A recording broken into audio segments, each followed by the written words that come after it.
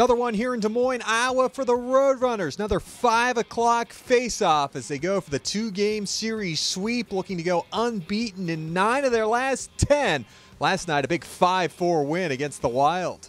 That's all that matters to us right now is the points. We're trying to catch Colorado that's in front of us, and that's all that matters to us. At this time of year, I don't think it's how you do it. It's just get it done, and that's what we did. Another big game for the Roadrunners. Playoffs don't start for another couple weeks, but these are playoff games for Tucson.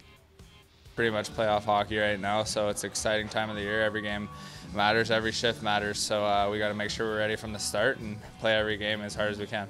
Not always going to win every game 2-1. Not always going to win every game 5-2. Last night, the Roadrunners got some pushback from a desperate Iowa team, but still handed them their 6th straight loss, holding on in the third period. It was pretty close at the end there. They kind of caught us by surprise in the third.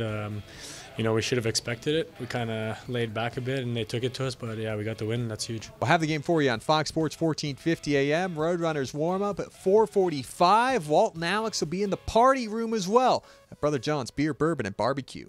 It's the end of the year, right? So we got all the X's and O's down. It's just more about going out there and executing it now and making sure we're mentally and physically ready for every shift and just take it shift by shift and then game by game. Roadrunners playing their best hockey at the best time of the year, their best 9-game stretch of this season, and tonight at 5 o'clock they'll look to make it their best 10-game stretch of the year with 2 points here against the Iowa Wild.